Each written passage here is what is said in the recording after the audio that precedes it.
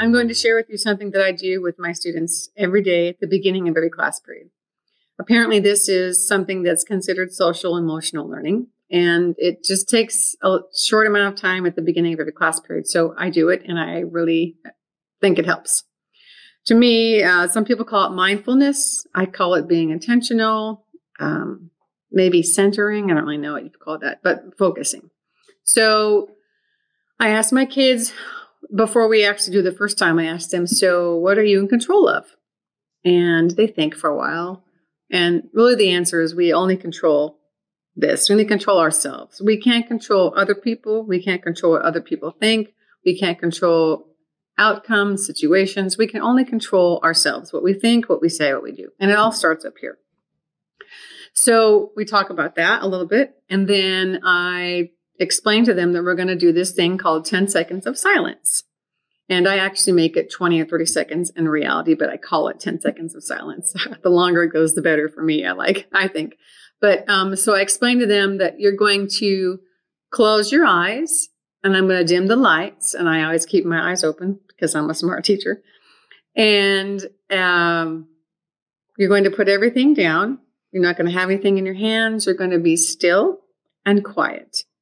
And what you're going to try to do is try to clear anything that's up in this 10 inches right here and kick every thought out and have just quiet and be in control of this, not let anything in and kick everything out. So we try to do that. So let's go ahead and do that really quickly.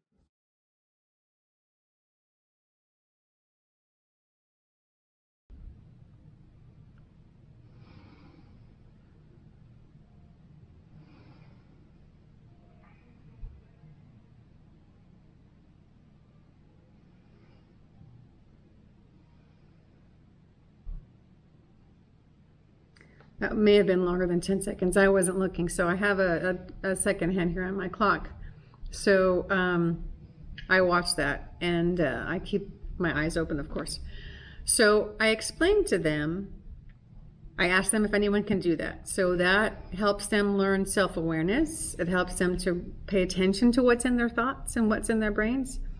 And I asked them, is anyone able to do that? Sometimes someone is able to, they say, yes, I can. When I ask a little bit more, I find out that that student was in martial arts. And they teach self-discipline in martial arts. So by the end of the school year, I can have several students who can actually do that. And the ones who don't, at least they have a self-awareness now of what's happening up there, and that's a start.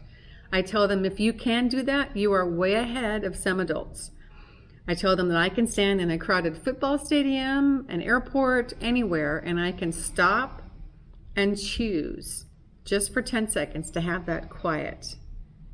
And it's okay. And the world is okay. And for those 10 seconds, it's fine.